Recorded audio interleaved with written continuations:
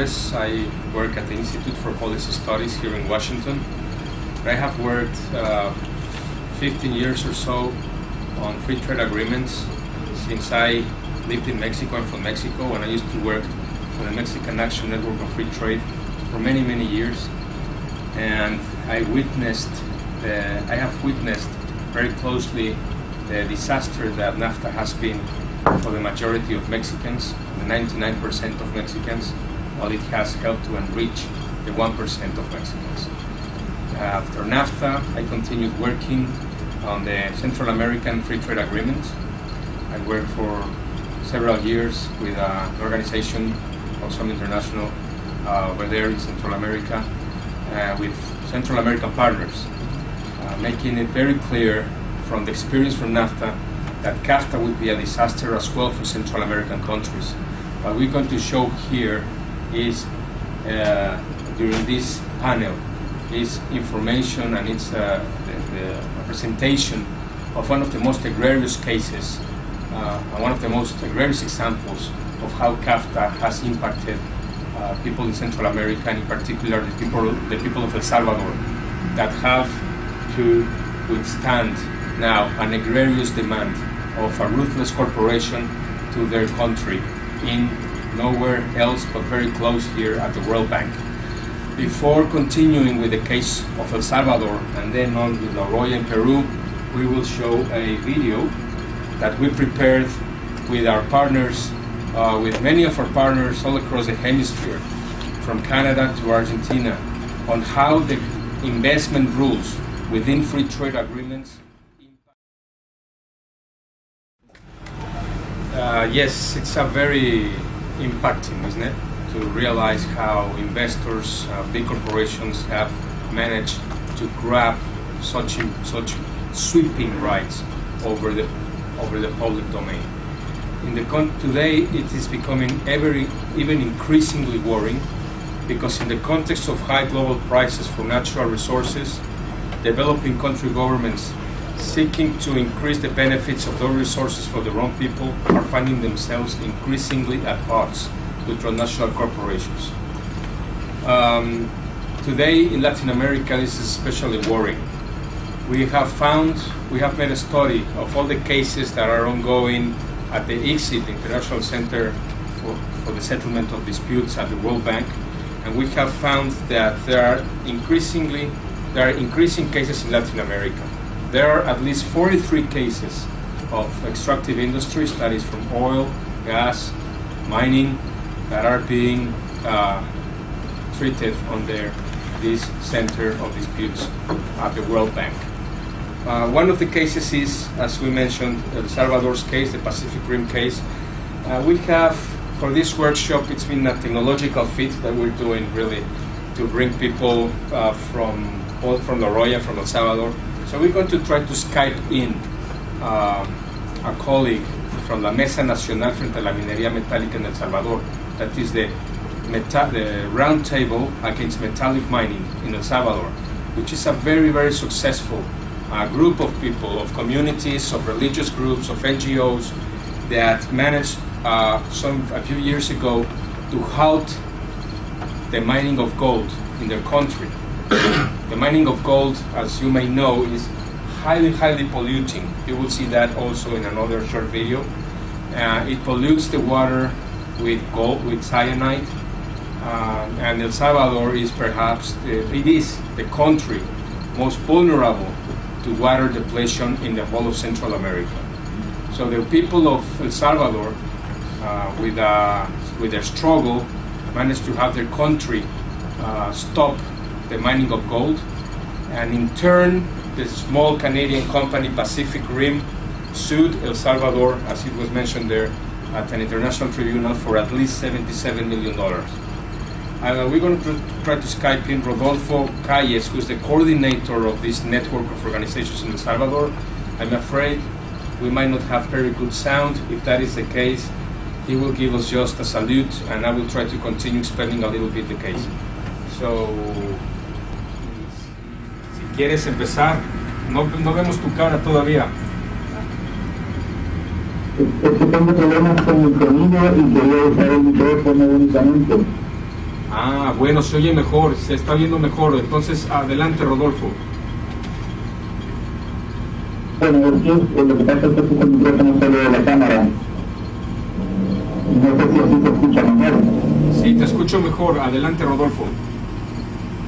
Bueno, en primer lugar, quizás saludar y agradecerles por la oportunidad que nos dan como Mesa Nacional de la Minería de participar en este espacio.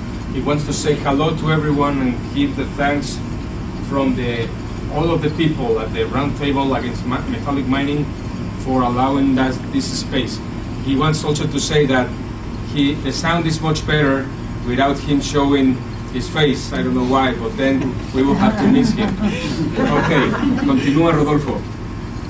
Quiero compartir con ustedes un poco la experiencia de lucha y de trabajo de la Mesa Nacional contra la Minería Metálica en El Salvador. I want to share with you the experience of struggle and work from La Mesa, I'm going to say it in Spanish from now on, La Mesa Nacional frente a la Minería Metálica en El Salvador. En primer lugar, quizás compartir un poco el contexto sobre la lucha minera en el país. First, I want to share the context of the struggle of mining in the country. A final de la última década del siglo pasado, un oleaje minero provocado por la subida de los precios del oro trajo a empresas extractivas canadienses, estadounidenses, británicas y australianas a nuestra región. At the end of the last century, the spike of the prices of gold brought a lot of Canadian, US, British and Spanish mining companies to our region.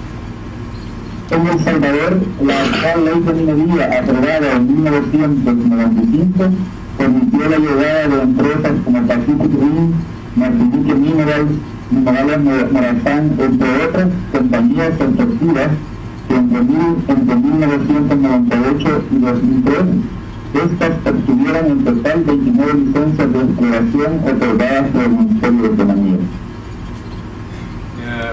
From 1995 onwards, the mining law in El Salvador allowed for companies like Pacific Rim and others to get between 1998 and 2003 29 licenses of exploration for mining.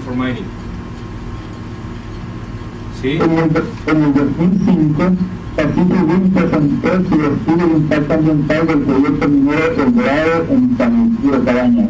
In 2005, Pacific Rim presented its environmental impact study for the El Dorado project in the locality of Cabañas in El Salvador.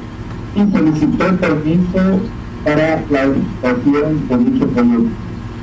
And it asked for a permit for the exploitation of such a project. Pero el Ministerio de Medio Ambiente y Recursos Naturales se le negó por el incumplimiento de los requisitos que exigía.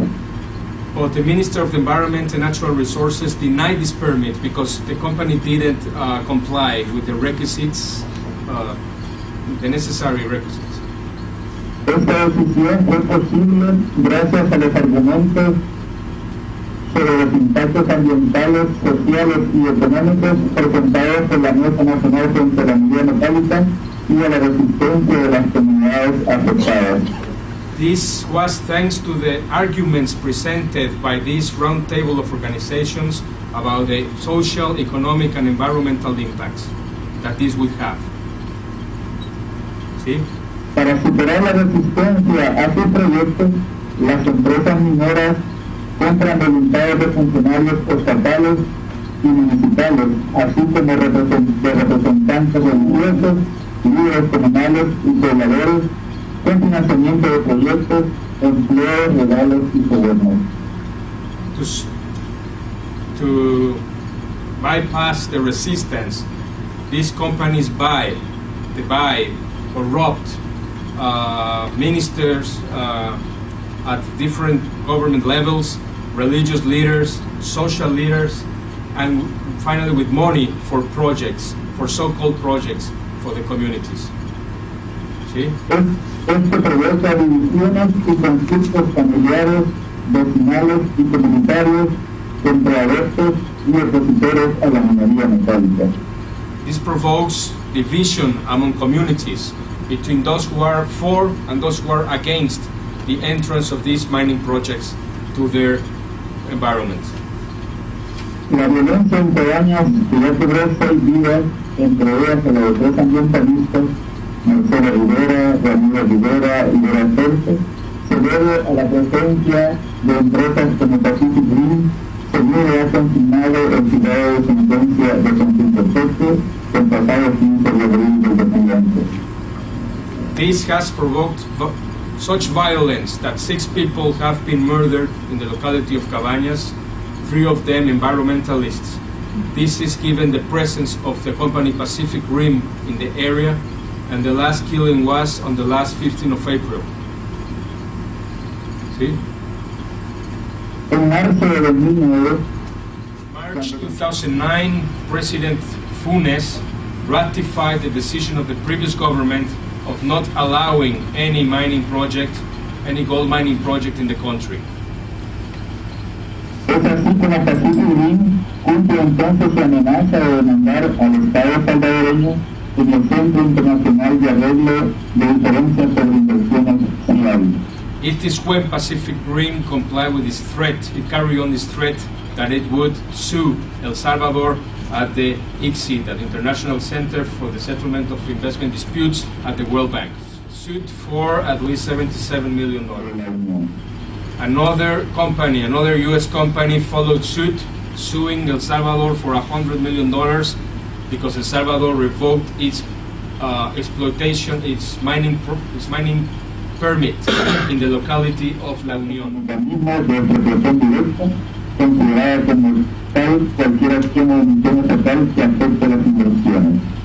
This suit is carried on under the rules of CAFTA, the Central American and U.S. Free Trade Agreement, in which there is a clause about indirect expropriation that was explained in the video.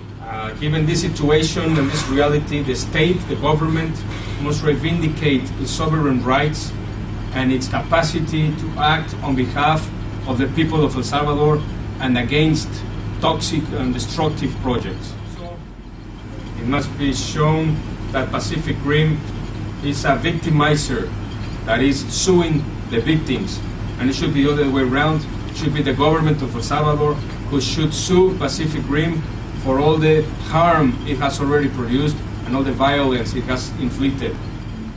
Together with this work against the suits, we must work to revise, reform, and bring back the rules of free trade agreements like CAFTA, and to revise also the free trade agreement that El Salvador is negotiating with countries like Canada. That is very advanced.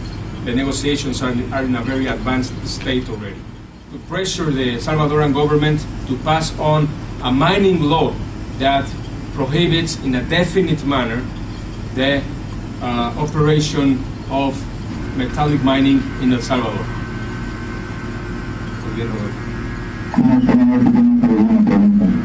Well, gracias, Rodolfo. He asked if anybody has any question. We will put questions at the end, and we will try to respond. But, well, since this is capture,